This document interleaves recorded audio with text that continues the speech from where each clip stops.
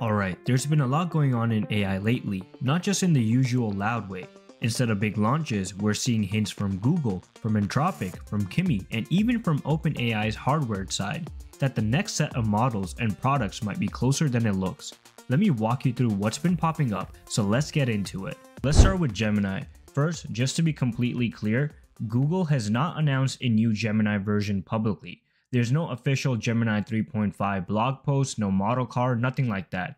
But here's the thing, if you followed Google long enough, you know they don't usually hype the next thing while they're still stabilizing the current one.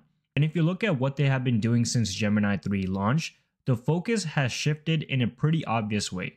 Instead of big announcements, we've seen Gemini Flash, which is clearly about speed and cost, Gemini being pushed deeper into search, docs, Gmail, and workspace, steady changes and refinements to the Gemini API itself. That's not experimentation and that's not research. That's what happens when a system already works, and now the question becomes, can we actually rely on this at scale? When Logan says time to start shipping again, I don't hear new model drops tomorrow. I hear something more like, we're confident enough in this foundation to move forward and drop something very soon.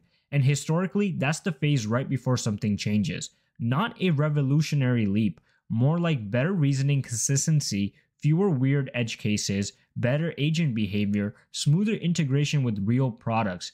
And the thing is, Google doesn't usually do that work unless they expect people to actually use what comes next.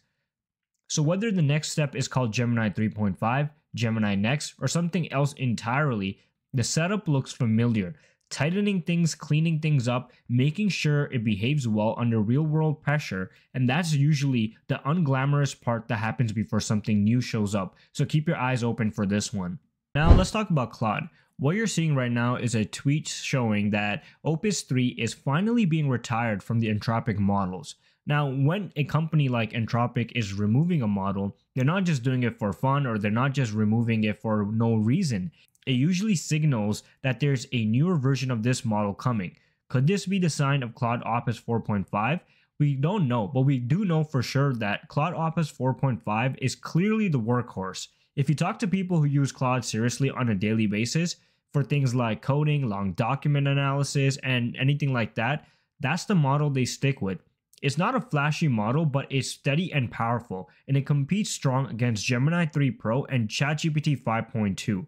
And with Google dropping Gemini 3 later in the year, last year, and GPT 5.2 dropping around the same time, Anthropic has been quiet for a long time. It would make sense for them to drop something new, especially as 2026 has just started and both of these companies are racing to drop the newest models and gain market share. But Anthropic has always moved in this pattern. They stabilize the current best model, retire the older one, then move forward. They don't overlap things for long, and they don't keep a bunch of legacy options lying around. If something new is coming from Anthropic, it's probably not about being dramatically smarter in a benchmark sense alone. It's probably about doing the same kind of tasks with less friction, better tool use, better long horizon reasoning, and fewer moments where the model just loses the thread.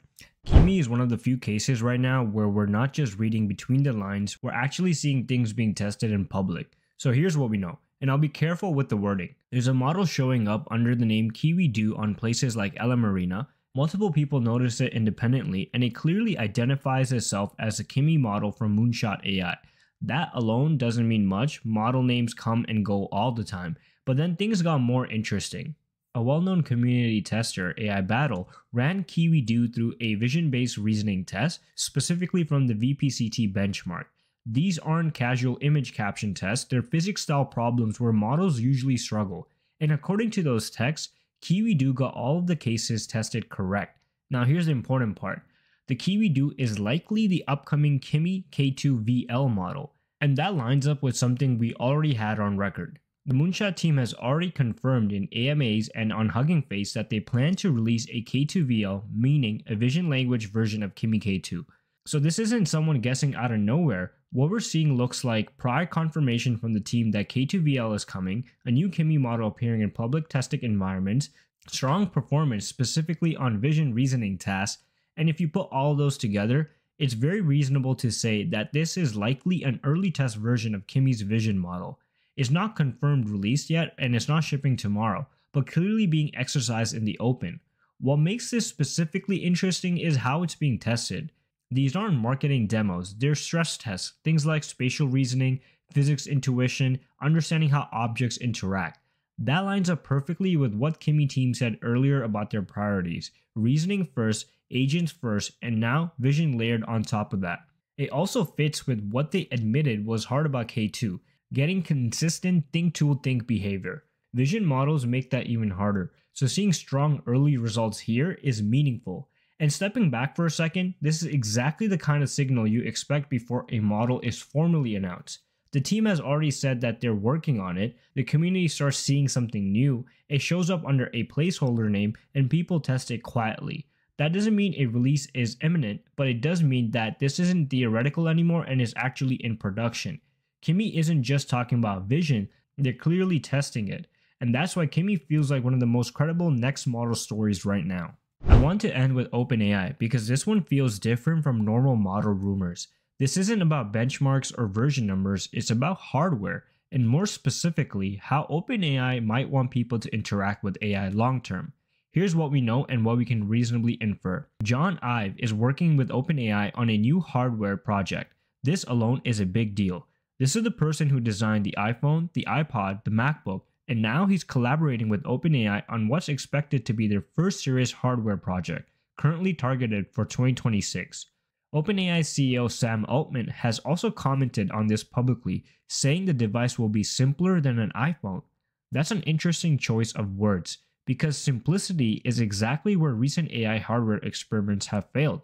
Now here's where things get more specific. A recent leak suggests OpenAI's internal hardware project codenamed Gumdrop may take the form of a pen-like device. The important caveat: this is not confirmed by OpenAI and there are no official specs, but the source claims OpenAI is evaluating multiple hardware concepts and that pen-style device is one of the leading candidates, possibly alongside a portable audio-based assistant. And honestly, when you think about it, a pen is a very intentional choice. It's not a phone replacement, and it's not a wearable that demands attention. It's something people already use when they're thinking.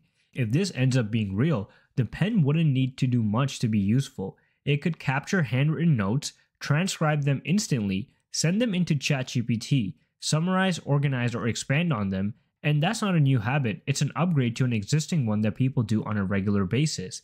And that's the big difference from devices like the Human AI Pen or Rabbit R1, which try to invent entirely new interaction models. This feels more like, let's make something people already understand, but make it smarter.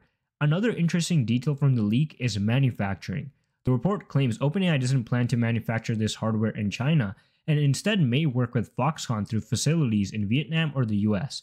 Again, not officially confirmed, but if true, it suggests OpenAI is thinking about supply chain flexibility, geopolitics, and long-term scaling, which is not how you would approach a throwaway experiment.